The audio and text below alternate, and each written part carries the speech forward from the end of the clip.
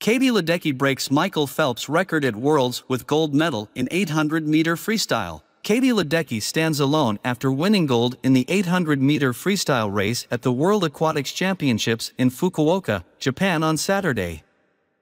The win is Ledecky's 16th individual world title, breaking a tie with legendary men's swimmer Michael Phelps for the most individual gold medals at the World Championships.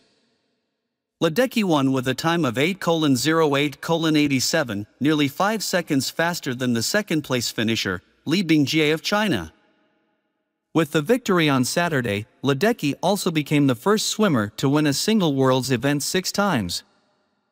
Ledecky tied Phelps' record for individual titles at the World Championships on Tuesday with a win in the 1,500-meter freestyle.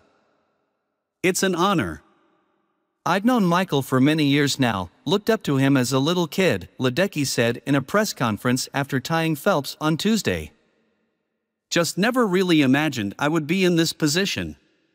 It's always an honor to win a medal for Team USA, especially gold. Just going to keep going and continue to do my best every time I race."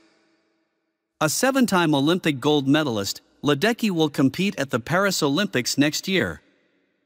At 26 years old, Ledecky has made it clear her career is not close to nearing the end, refusing to rule out the Olympic Games in 2028. "I can say pretty confidently that I'm not going to be done in 2024, she said in July.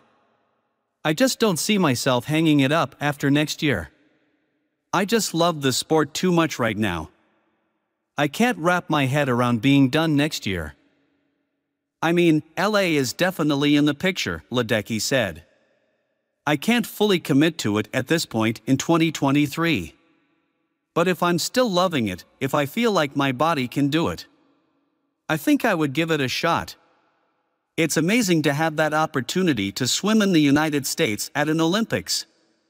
It's a rare opportunity, so something that I'm excited about. Whether I'm competing or not, I'll definitely be there."